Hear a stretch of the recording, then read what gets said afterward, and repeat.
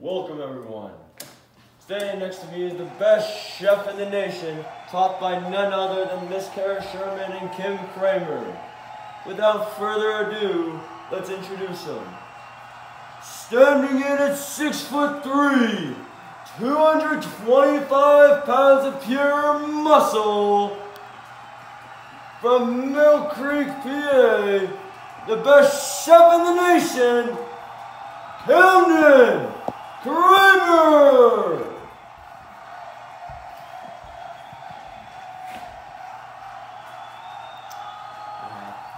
Thanks for the encouraging and nice words, Big Brad. I really appreciate that. So today we're making pinch me cake. And this is what it should look like when it's done.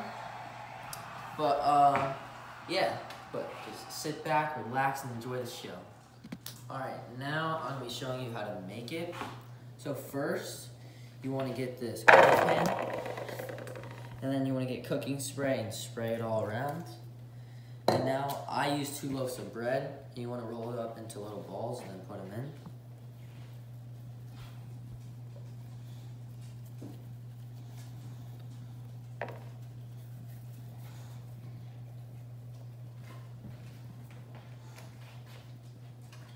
Alright, so now you want to go in a pot, so you put all your ingredients in.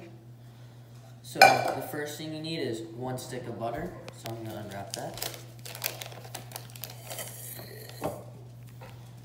Next you need 1 cup of brown sugar. Make sure you pack it down and you can scrape it off afterwards. Now next you need 1 package of cook and serve vanilla pudding.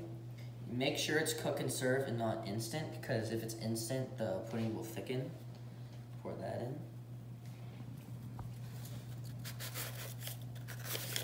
Oh. Alright. Now you want a tablespoon of cinnamon.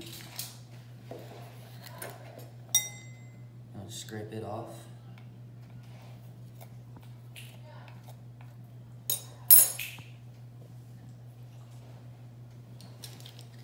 And now, you want 2 tablespoons of milk, and make sure you're pouring it over another bowl.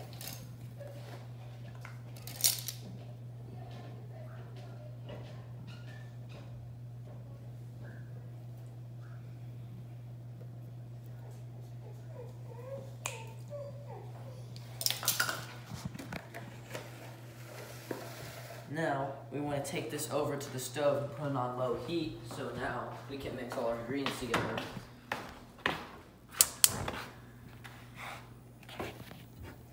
You know when it's done when the butter is melted and all the ingredients are mixed together. Alright, so now this is what it should look like when all the ingredients are mixed together. So let's now take it over here. So now, you want to dump this on the 2 loaves of bread.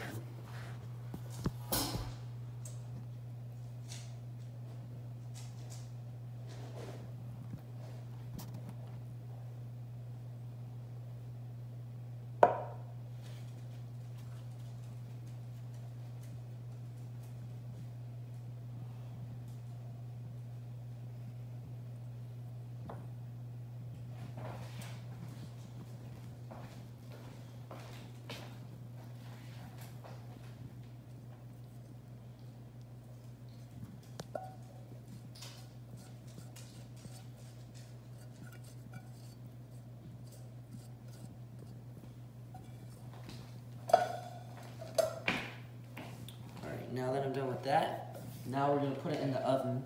Make sure the oven is preheated to 350 degrees. So now let's go do that.